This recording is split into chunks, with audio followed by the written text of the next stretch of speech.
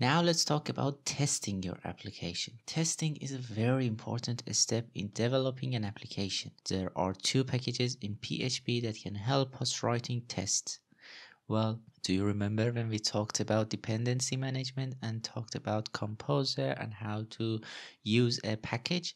Now we are going to use these two packages. One of them is PHPUnit and the other is Pest.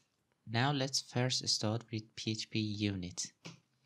If I go to packages.org and write PHPUnit, it brings me the package name, and if I click on it, I can require it with running this command, composer require PHPUnit, and let's bring it in our application. I do not have any composer.json file, but let's see if we can paste it here. And composer require PHPUnit. Now it's doing the magic and creating all the necessary file and requiring the package itself. It might take a while, so let's wait.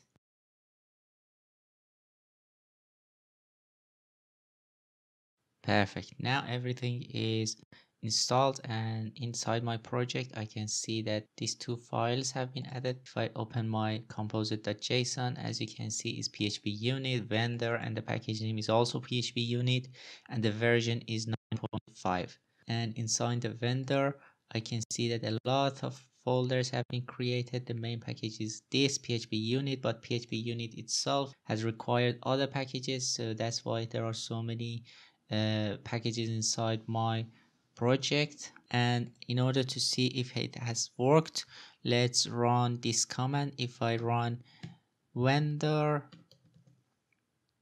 bin and PHPUnit, this is this file vendor bin PHPUnit. It's going to run this file and see if it works. As you can see, it has given me a list of commands I can use with PHPUnit. Well, for the usage, it says PHPUnit, the options and the file, or PHPUnit options and a directory. So I want to use the second one, directory, so I can organize my test in a different directory. Let's create a directory called tests. Inside this test, I want to create a file called example test.php. Okay, this is a PHP file. In order to be able to use all the functionalities from PHPUnit, we have to create a class that extends test case class from PHPUnit. So our class would have a name like example test extends. Do you remember when we talked about inheritance? So now our class is going to inherit all the functionalities from this test case, which comes from PHPUnit. Copy all of it and use the class up here and write it here so it will be cleaner. My class example test extends test case. So now we have all the functionalities from this test case. So let's see what we can do. Now the tests that we want to write should be inside this class. Each test should follow a specific structure. For example, we should write a function, public function.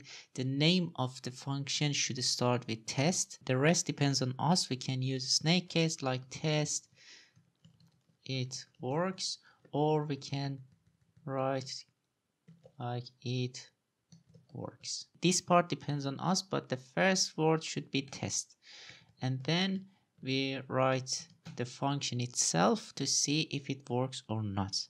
Here I just want to create a simple test that checks if a value is true. How can I check for values? Let's say I have a value like is working equals to true. This is a boolean value, and I want to check if this is working is true. How can I check that? Well, we need to use assert functions, and they are the functions that we get access because of extending this test case. We are using the functionalities that are provided for us from this test case. So we should be able to use this, and then as I said, we should use the assert functions. Assert assert. For example, I want to check if this value is true. So I can say assert true. This function assert true will check if the value that I'm passing to it is true or not. So now let's run this test and see what it returns to us.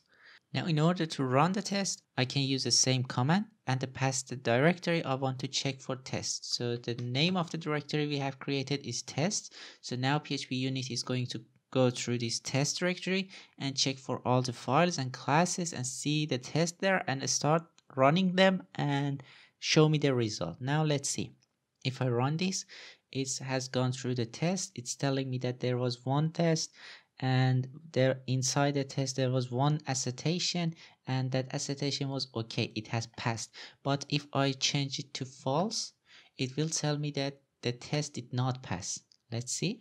It tells me that there is one test and there was one assertion, and the assertion failed because our value is false, and it's checking to see if this is true. If it's not true, then it's going to fail. Let's turn it back to true. And as you can see, it tells me that example test is working, failed, asserting that false is true.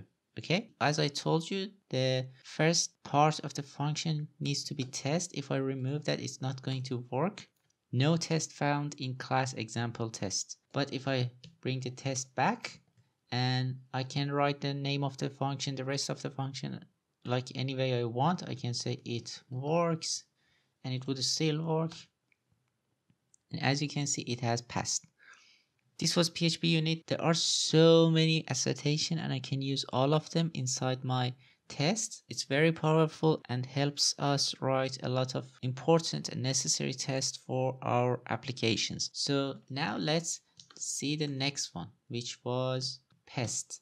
Now, if I go back to packages and search for pest, I can see pest PHP pest, and I can run this command, composer require pest PHP pest. So let's run it. I can add this package to my project as well. Great, it's done. Now if I go to my composer JSON, I can see that pest PHP version 1.21 is also added to my project. Perfect. And if I go to vendor, I think there is a file. Yes, there is pest PHP and pest and all its plugins.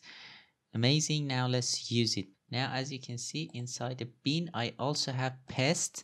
So we are going to use that command that we had. Like, do you remember when we had a command bin PHPUnit? Now we are going to access pest. Now in order to initialize our project with pest, all I need to do is to run this command init.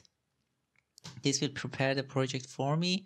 It tells that okay, file test example test is already exists, so it's not going to create that for me, but other steps like phpunit.xml file and test pest.php file and pest initialized. Perfect, everything is correct. Now I want to show you something cool. We haven't done anything with pest PHP, and all we have is a test that we have written with PHPUnit.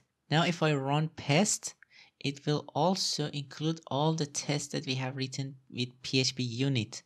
So I don't need to change any format, but I can use the powerful tools that Pest has added. If I run something like vendor bin pest, and let's go through the folder, the usage is almost the same. I can run the pest command and then specify the directory. Here my directory is tests. So if I run it, it will go through the directory and it will tell me that there was one test.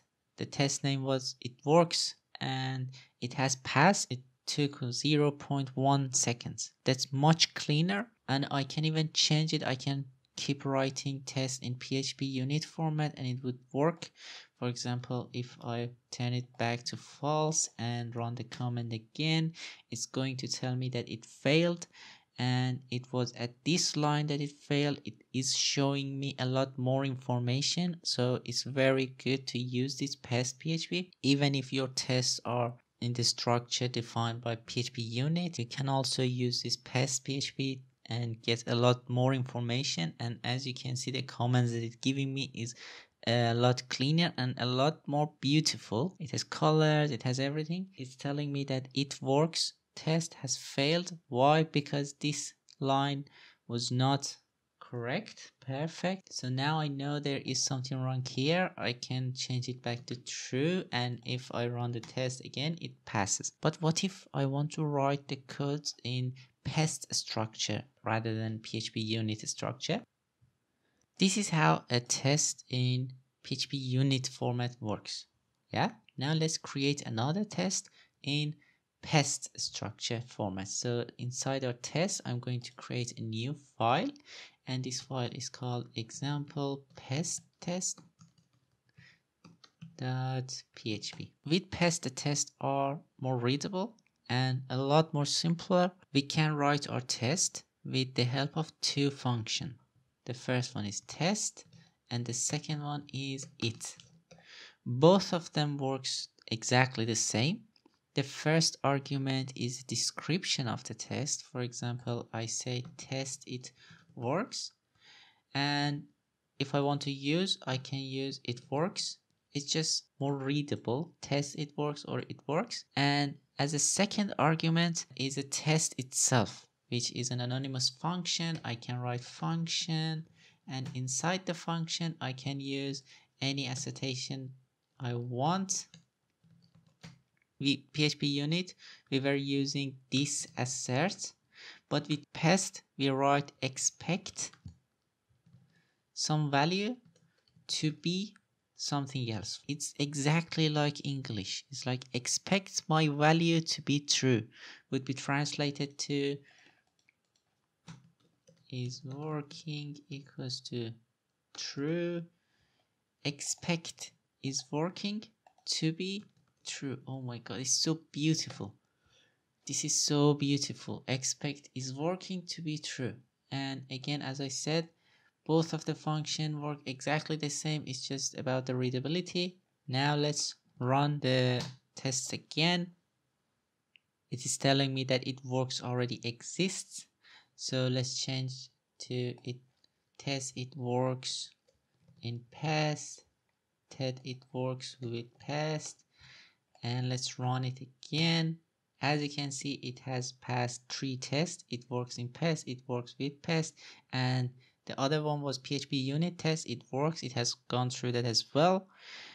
It's very beautiful. If I change it to false, it's going to tell me that one of the tests failed because is working is false, and expect is working to be true, but it's false. But I can use another function, for example, to be false.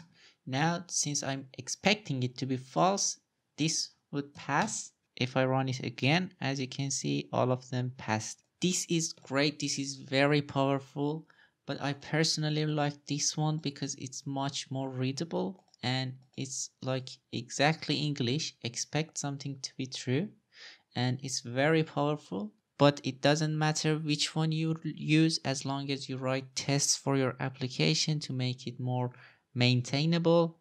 It's fine. As you have seen, with the power of these two packages, it's super easy to write tests for every aspect of your application. This was just the intro to testing. You can learn more about testing and how you can organize your tests in different folders, how to get coverage and things like that from their official documentation for PHPUnit and Pest. That's it for now. Let's go to the next topic.